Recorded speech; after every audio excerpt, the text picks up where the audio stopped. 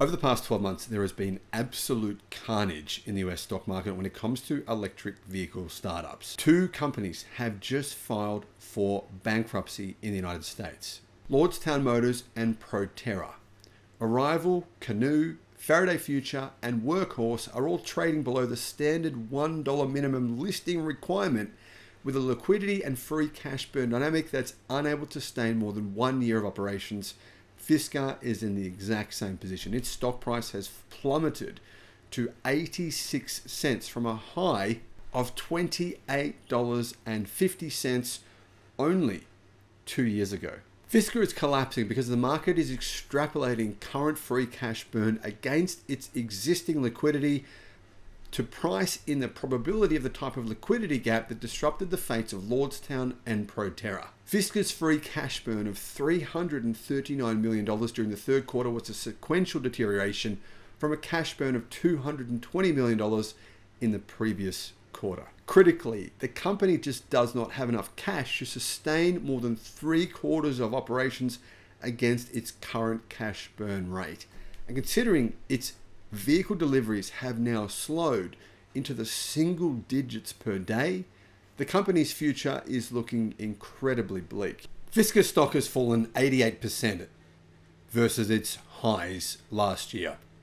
However, there is now a class action lawsuit against the company for false reporting, a range of claims by investors that they've been defrauded. Fisker's stock price continues to fall, and now an analyst, major analyst, has downgraded the stock by an additional 90%.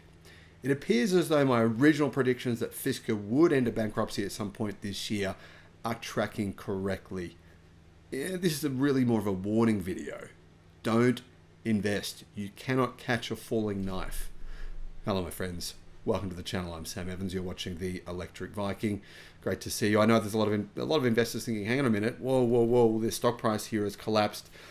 It's down nearly 90% now. Maybe this is an opportunity to have a quick rebound. Fisker will somehow find a miraculous way out of its current troubles. Somehow someone will bail them out, give them a bunch of cash.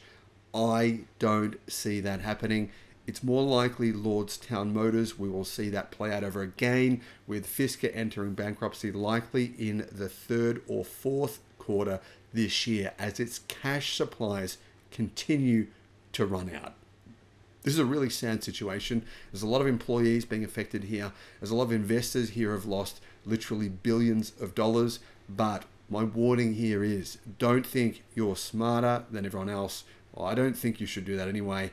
This is not a situation where you're going to make a quick buck, jump in, and all of a sudden the stock's going to spike back up. It's the truth here is this. Fisker has been lying about deliveries. They've been lying about the company. Here is the actual information that's come from the Gross law firm. They have issued a notice to Fisker shareholders who purchased shares between August the 4th and November 20th of last year, encouraging them to contact the firm regarding lead plaintiff appointment. There will be a class action lawsuit against Fisker. FSR, or Fisker, is accused of making false statements in its financial reporting, erroneously accounting for certain costs, delaying its quarterly report, and limiting its production. It has privately shared with staff that its sales now have hit single digits per day. Its sales, delivery single digits per day. There's a lot of concern that people, if they buy a Fisker car, it will be orphaned. I mean, for example, let's say you went and bought one of these cars, the company goes bankrupt. What do you do when there's a problem? Now, speaking of problems, you might be thinking, well, it'll be fine, surely there won't be any major problems. Actually, there already is.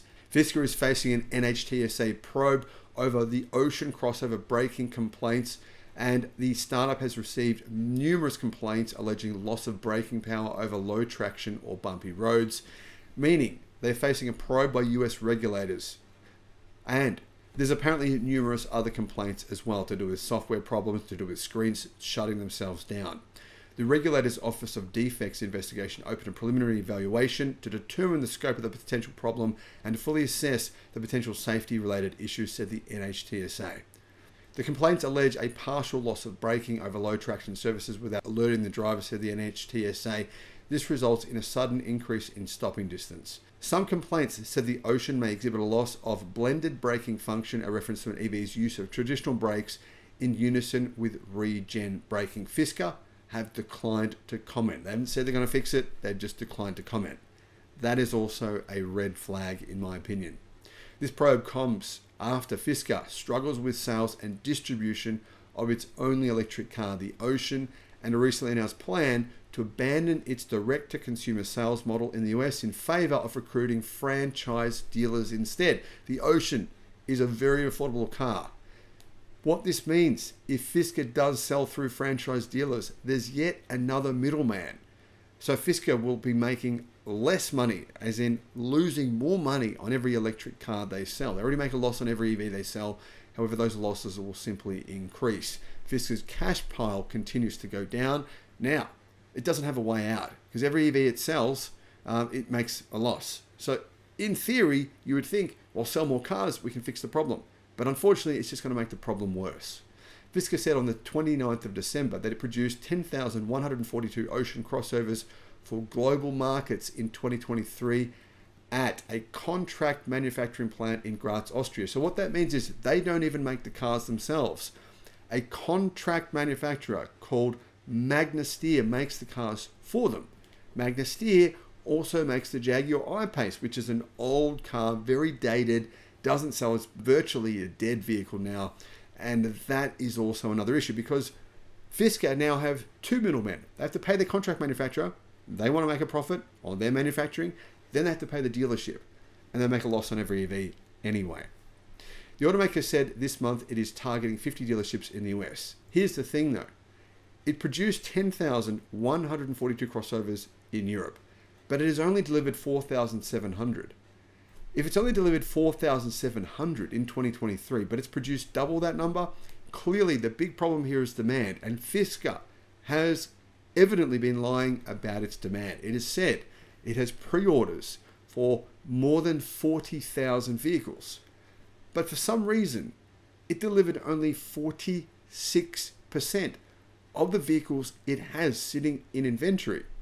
That is clearly an issue. This is like a Hindenburg report scenario where you're going to probably see people come out of the works here and start accusing Fisker of making some very dishonest claims.